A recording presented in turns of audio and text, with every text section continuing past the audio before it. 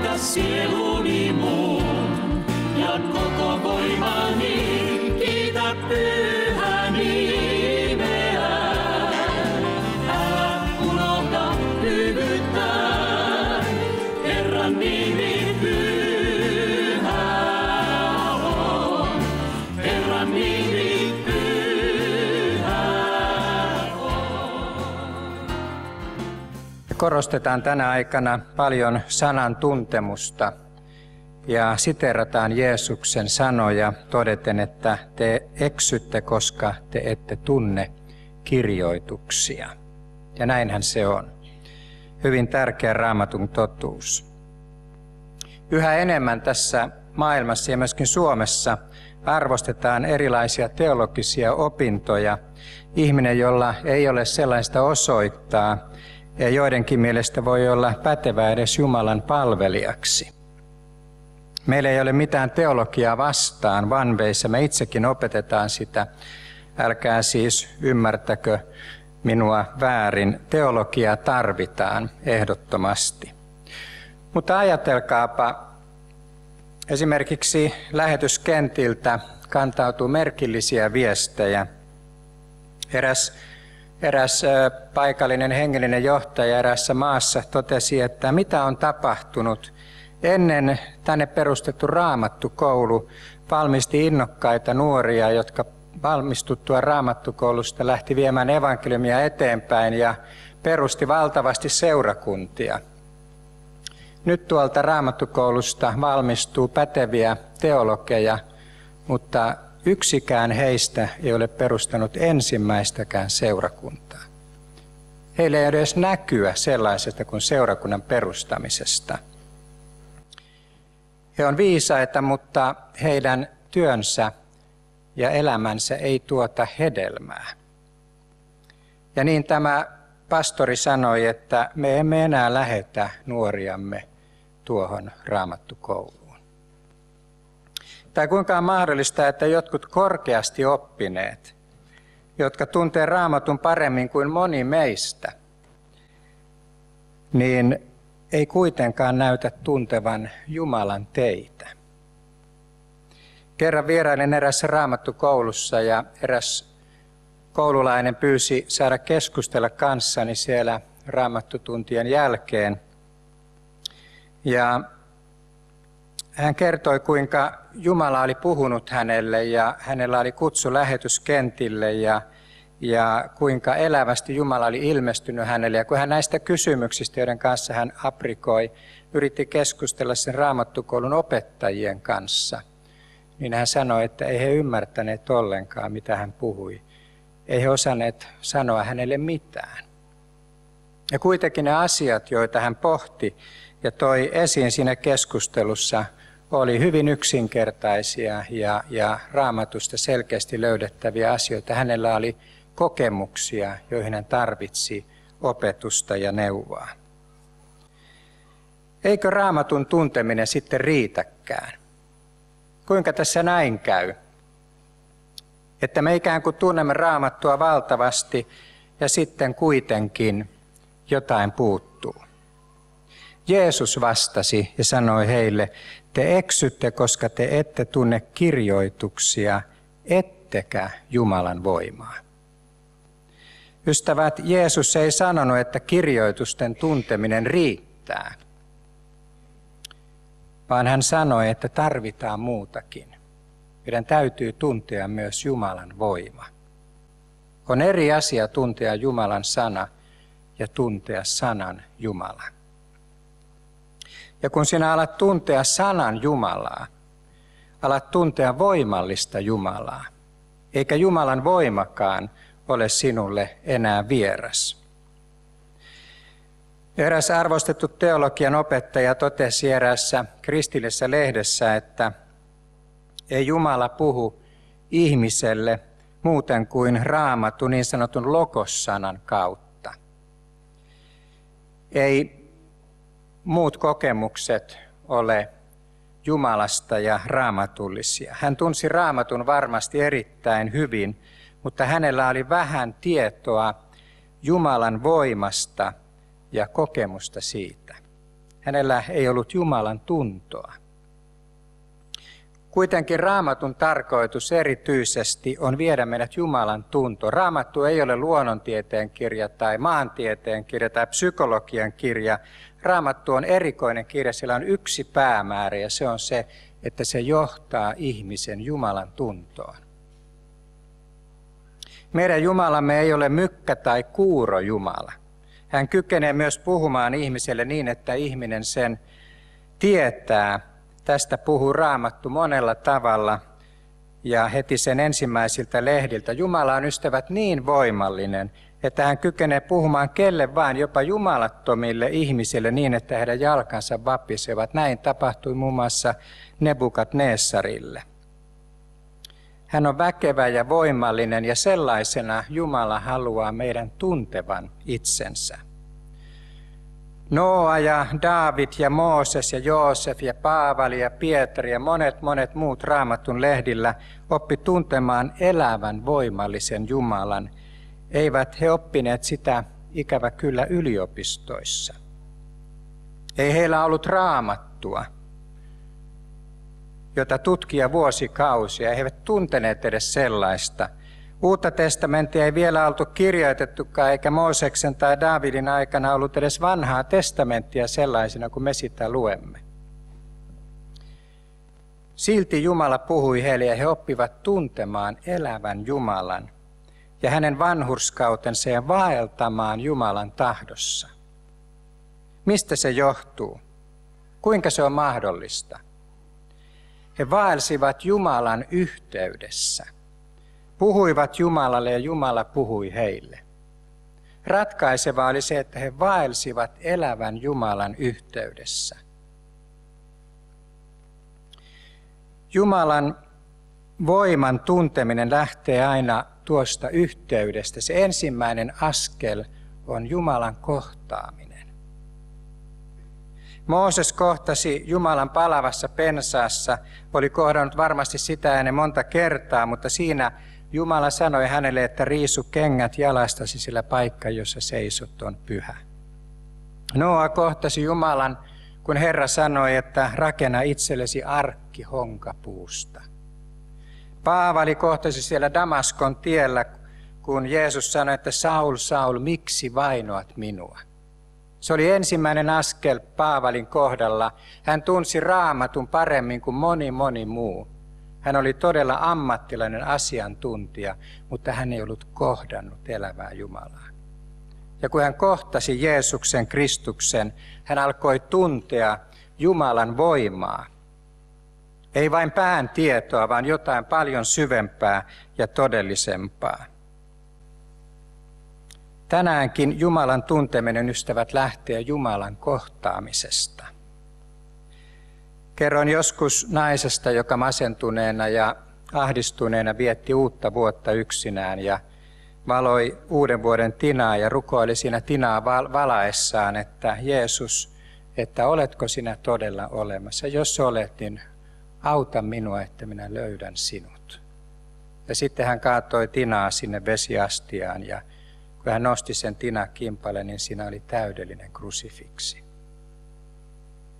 Ja sillä hetkellä hän tajusi, että Jeesus kuuli hänen rukouksensa ja tuli kohtaamaan häntä. Ja tuo hetki muutti ja mullisti hänen elämänsä. Tuhannet ovat kohdanneet Jeesuksen herätyskokouksissa. Saarnan kautta Pyhä Henki on puhunut ja he on tulleet alttarille. Ja siellä on tapahtunut se, mitä Raamattu lupaa. Lähestykää Jumalaa, niin minä lähestyn teitä. Ja tuosta kohtaamisesta alkaa se ihmeellinen tie, jolla me opimme tuntemaan Jumalan. Me vaellamme hänen yhteydessään, eikä Jumalan voimakaan ole meille enää vieras. Ja ystävät, tuota kohtaamista me tarvitaan elämässämme vuodesta toiseen. Muistan, kun olin pari vuotta ollut uskossa, niin tulin yksiöön, jossa asuin ja kun siinä takkia otin päältä, niin huomasin, että Raamattu on siellä pöydällä avoimena ja siinä ei ollut mitään ihmeellistä. Se oli varmasti ollut lukuisia kertoja siellä avoimena, mutta sillä hetkellä tuo Raamattu yhtäkkiä pysäytti minut. Tiesin, että Pyhä Henki on täällä ja mun tulee mennä lukemaan tuosta Raamatusta jotakin. Ja luin sieltä muutaman jakeen ja ne tuli sieltä todella sydämeeni tavalla, jota en ikinä unohda. Ja itse asiassa niissä sanoissa oli kutsu Jumalan palvelukseen. Ja myöskin niihin oli piirretty hyvin selkeä kuva siitä kutsumuksesta, joka mulla olisi edessä. Ja voin sanoa, että 10 vuosien aikana tuo sana on täyttynyt yhä uudestaan. Se oli todella sellainen punainen lanka minun elämääni. En yritä selittää kokemustani, näitä ei kannata kenellekään sen enempää selitellä, itse vain tiedän, että kohtasin Jumalan. Ja tuota kohtaamista tarvitsen joka päivä.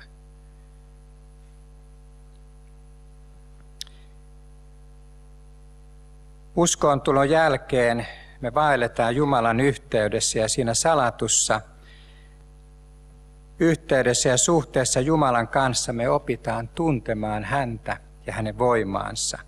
Me opitaan erottamaan hänen äänensä kaikkien muiden maailman hälyäänien joukosta. Ja millaisena me tunnemme hänet voimallisena, kaikkivaltiana Jumalana, jolle mikään ei ole mahdotonta. Jumalan sanaa voi oppia tuntemaan näin teoreettisesti kouluissa ja yliopistoissa, ja se kaikki on arvokasta ja tarpeellista, mutta Jumalan voimaa voi oppia tuntemaan vain elämällä hänen yhteydessään. Ei ilman sitä.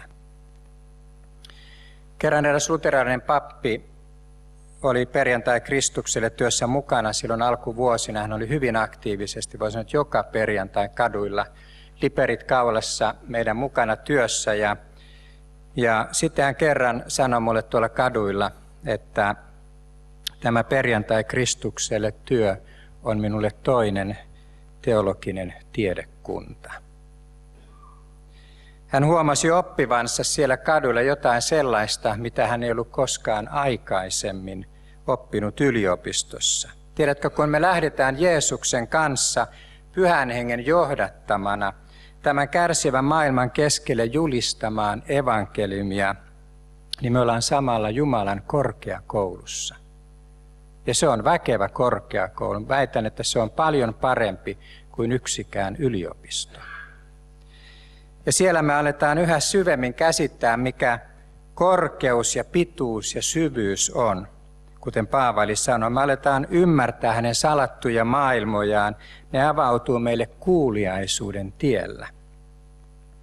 Ja sillä tiellä avautuu meille myöskin ymmärrystä siitä, mikä on Jumalan voima. Ne ei avaudu pelkästään opiskelemalla Raamattua, vaan elämällä Jumalan yhteydessä ja vaeltamalla kuuliaisena hänen tahdossaan.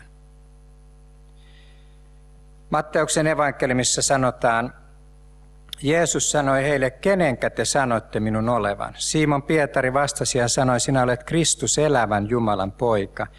Jeesus vastasi ja sanoi hänelle, autuas olet sinä Simon, Joonaan poika, sillä ei liha eikä veri ole sitä sinulle ilmoittanut, vaan minun isäni, joka on taivaissa. Ja minä sanon sinulle, sinä olet Pietari, ja tälle kalliolle minä rakennan seurakuntani, ja Tuonelan portit eivät sitä voita. Mikä oli tuo kallio, josta Jeesus puhui? Voisi lyhyesti sanoa, että se oli tuo tunnustuksen kallio. Sydämen uskolla tullaan vanhurskaaksi ja suun tunnustuksella pelastutaan, sanoo Raamattu. Ilman tuota suun tunnustusta ei voi myöskään oppia tuntemaan Jumalan voimaa. Vaikka kuinka tutkisi Raamattua, olisi asiantuntija, mutta jos ei ole suun tunnustusta, jos ei todella tunnustaudu Kristuksen seuraajaksi, niin Jumalan voima jää meille vieraaksi. Elävä Jumala jää kaukaiseksi. Eräs mies oli vuosia uskossa, mutta ei millään päässyt uskon tiellä eteenpäin. Ja sitten hänen seurakuntansa pastori tuli hänen kotiinsa vierailulle pastori kertoi myöhemmin tästä tapauksesta. Siellä oli oikein hyvä olla ja yhdessä keskusteltiin ja rukoiltiin, mutta sitten sattuikin pihalle ilmestymään hänen sukulaisensa. Ja silloin tämä mies sanoi, että ei nyt puhutakaan näistä uskonasioista sillä aikaa, kun tämä Esko tulee kahville. Ja niin Esko tuli kahville ja rupateltiin kaikkea muuta. Ja siinä Eskon lähdettyä pastori sitten neuvoi, jos haluat todella oppia tuntemaan elävää Jumalaa, niin sinä tarvitset suun tunnustusta. Ei voi olla salaa uskossa ja kasvaa uskossa ja oppia tuntemaan elävää Jumalaa. Pelkkä sanan tunteminen, vaikka kuinka sitä opiskelisi vuosia raamattukouluissa, pelkkä sanan tunteminen ei riitä. Siksi liberaariteologit, jotka häpeää tulla lapsen kaltaiseksi ja tunnustaa Jeesusta Herrakseen, eksyvät, vaikka tuntevatkin kirjoitukset. Tarvitaan se nöyrtyminen. Minä olen Kristuksen opetuslapsi. Ystävät, on eri asia tuntea Jumalan sana ja tuntea sanan Jumala.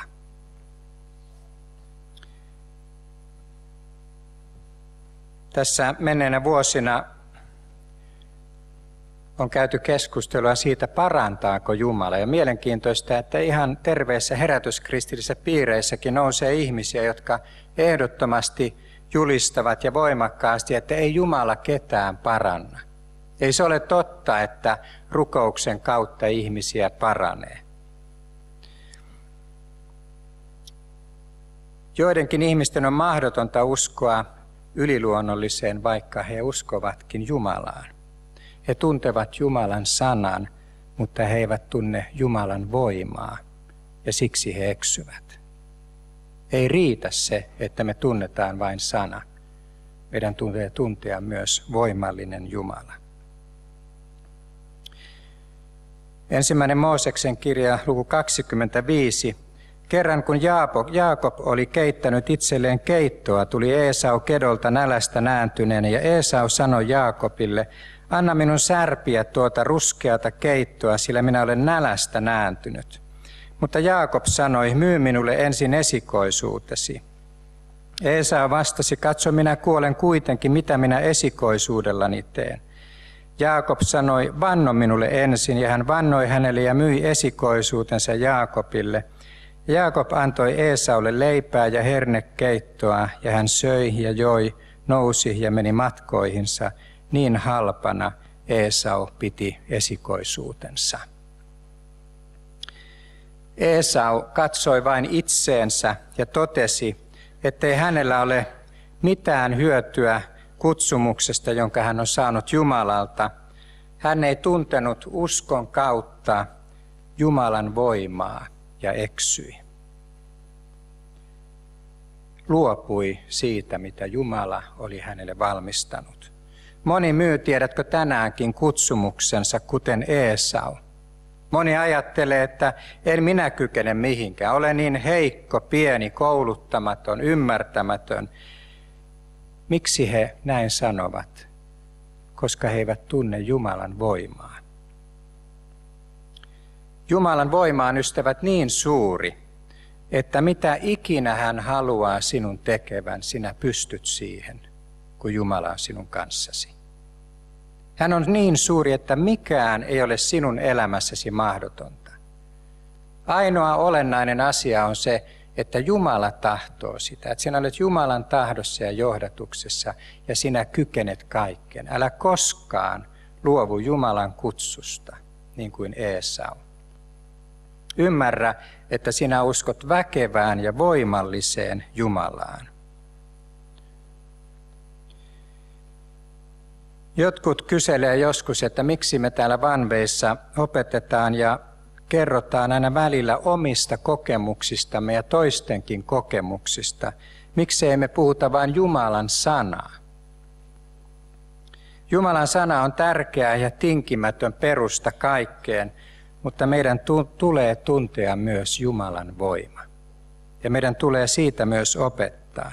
Kysymys ei ole vain pään tiedosta ja viisaudesta, vaan voimallisesta Jumalasta, joka myös toimii sanansa kautta, ja sitä me opetamme.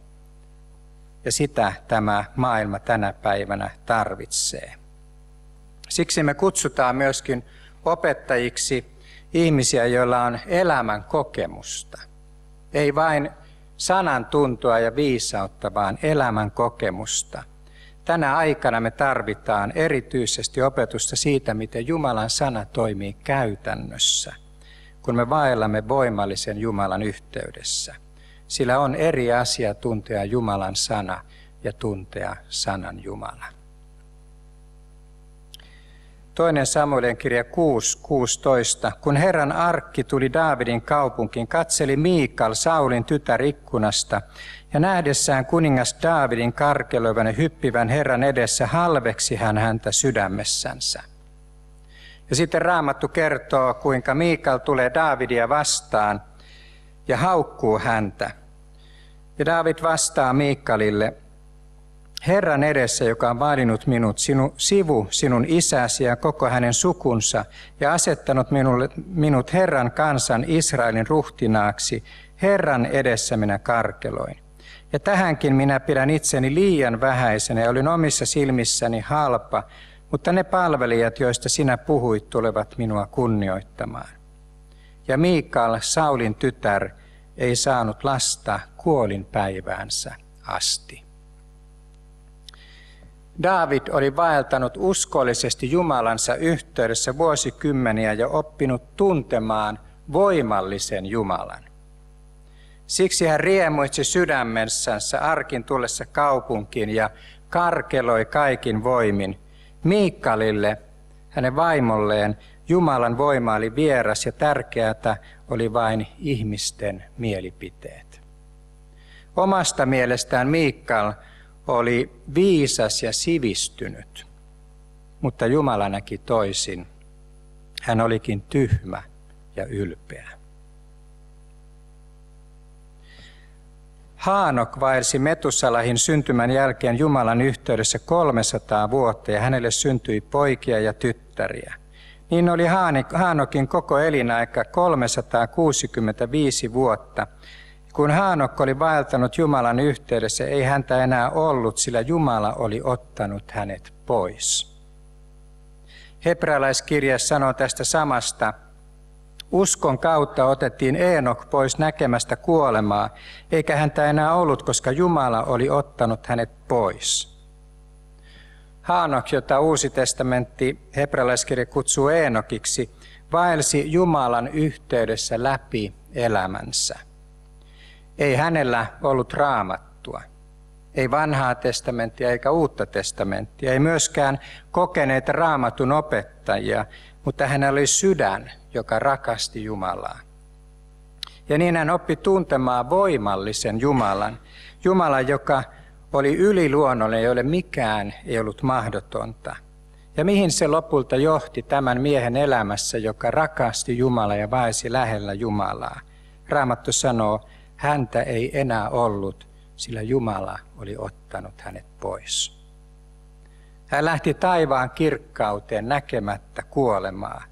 Hän sai todella tuntea väkevän Jumalan voiman. Jumala palkitsee ne, jotka vaeltavat lähellä häntä. Vain he oppivat tuntemaan Jumalan voiman.